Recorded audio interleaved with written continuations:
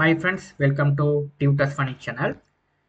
We already complete the authentication part of Laravel. So let's go through the flow. First, I'm going to explain the user and admin. We have two roles. Okay, so user and admin. Okay, first the flow is working here. Routes web.php. So when you access the URL slash login, it goes to the particular page. So how the URL works. So here you first understand user authentication. These are the public. Everyone can access this one. User login. Okay, it's a public.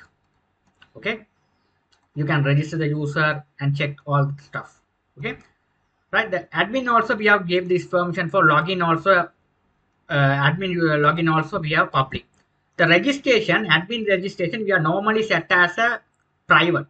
Okay, so we have this is the small project. That's why I have put it as a public because the no one can register as an administrator user. The existing admin user, uh, if you are nominated as a new admin user, so what you are going to do is the existing admin can add that particular user to the system, and the system they given some password. In the future, the admin after give the username and password to the admin user, they will be able to change it. But here we have to leave it as a public, okay, for the simple system. So that is little bit complicated if you have put it like this. Okay, so right. So what you're going to do is here you can see here you can see the login registration. So this which has a private one, public one. So when the user URL is coming slash login, it goes to the login controller, login controller index action method. So here login controller index action method means it is a go to login controller and index action method. It return to the view which is a okay, which is a return view. First we have to implement this one, or because this is the authentication user, we have to implement this.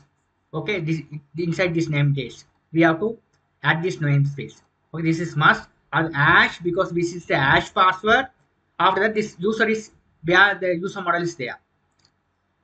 User model is inside the model folder there as a user, because here this is the database schema, or the validation part is go and check it over here, the validation schema.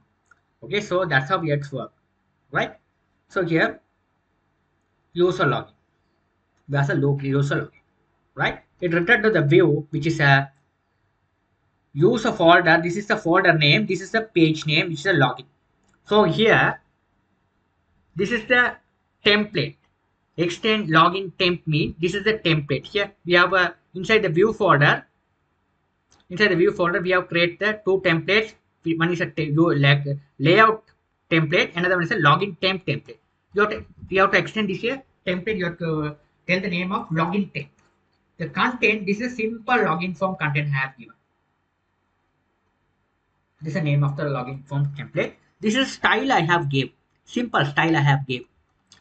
Right, the simple style, the body color I have given, styles, style 1, style 2. I have gave the style 1, style 2. These all things I gave. So here the simple login form. It has a username and password. We have one sign in button. When you click, when you enter the username and password, click sign button. It goes to the, so here simple login button. Okay, login form I already explained. So it's a login. Okay, it's a simple content. So here this layout login layout temp, you can see here we have inside that tag we have to implement the bootstrap heal content. Heal content means which is a yield content. This is a login form. This is a yield content. This is a yield content. This content, what is the things are there, these all things are, it's coming here. This yield content, it's a body, it's a blank template. Inside the template we have here this one, this is a content. We have it consists of the small login form. You can see the login form, small login form. Okay, this is all the source code.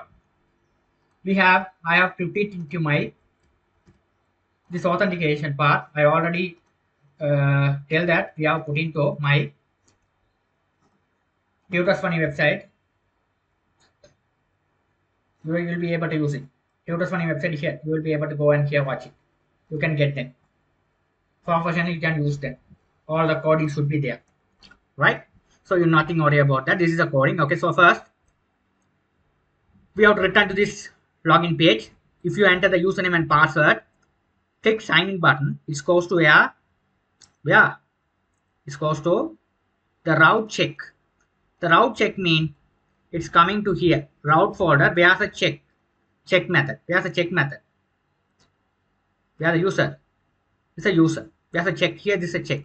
What I did is the check telling if the request is coming like this. Check, go to the user login controller section, check action method. Okay, that's a user login controller check action method.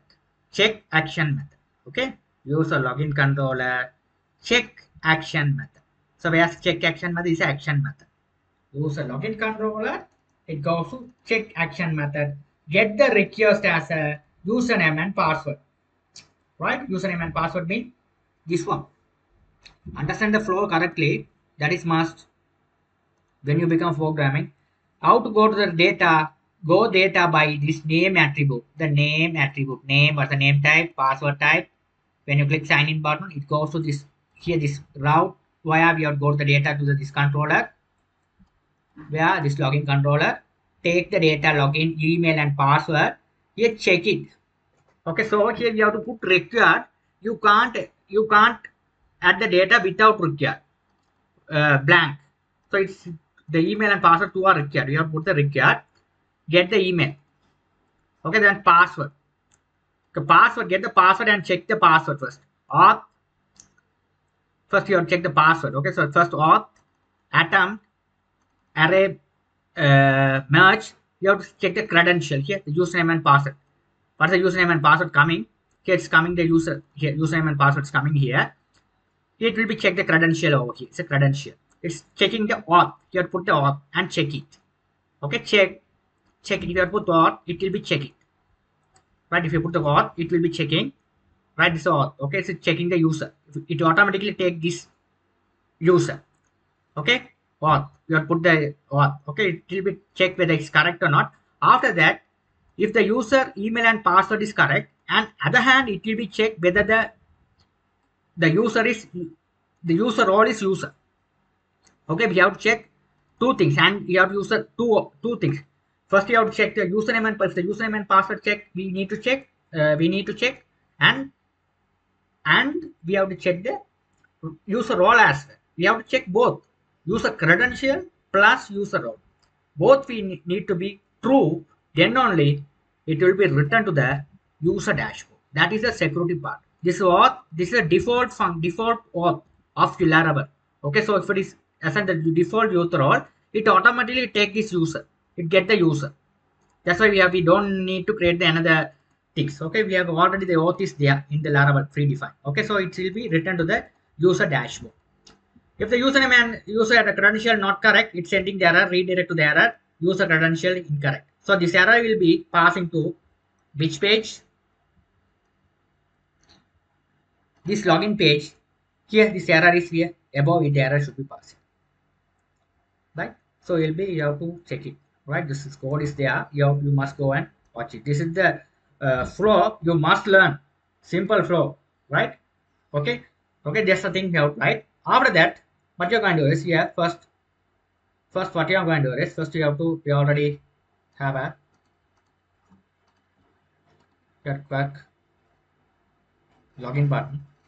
Login successfully, user login here, user login successfully, they login successfully. If you click logout button, what happens is it will be log out the system. So here if the login successfully, it goes redirect to which page? User controller dashboard. So user dashboard mean it will be redirect to where? User dashboard. With this user, this is a dashboard. It's automatically coming here. Right? User dashboard. Okay, understand that? User dashboard. So where's the route? Okay, user dashboard. You write like this. It here. You write the user dashboard. It's called a user dashboard. This goes to user dashboard. It's coming here. User control. Where if you are here, you are telling that to directly controller. Here you can see here.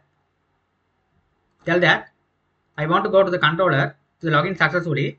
User redirect mean it redirect to the controller, which is user redirect mean it goes to here. Route, which we ask goes to route. Route will be telling that it goes to user controller dash action method. Sorry, user dashboard means it goes to user dashboard controller dash action method. So user dashboard controller, where is the user dashboard controller, which is a user dashboard controller. This is the dash action method. It will be returned to the view dashboard view. The dashboard view, you have to go to the folder inside the user folder. Here dashboard view. You will be able to see the dashboard, right? Inside the dashboard view, when the user is logging and you are logging, okay, you log in a user, it automatically says the battery is logged in a user. Here, or user, the username. You try to or keyword, user, username. What the username is coming, it will be passing here. Right. After that, we have a logout button as well. Here one logout button, right? It's a logout button as well. Okay. So when after login the user, it will be shown as here. If you log out, I need to log out the system and redirect to the login page. So how to do the task? When you click logout button, okay, here I already click. You already saw.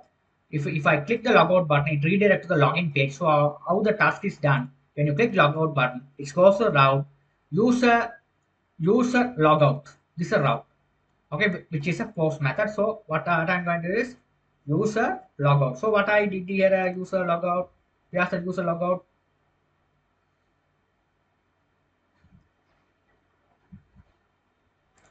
Here, this one. You have to put as an authentication here. Sorry, here you have to put the authentication here. Okay, user logout. Okay, auth. So here auth in here, right? So here what is goes to here logout. User logout. It goes to user login page logout action method. Login page logout action method mean we have a we have a keyword called auth. You simply you call this one logout. It will be logout the system, and you have to invalidate the session and invalidate the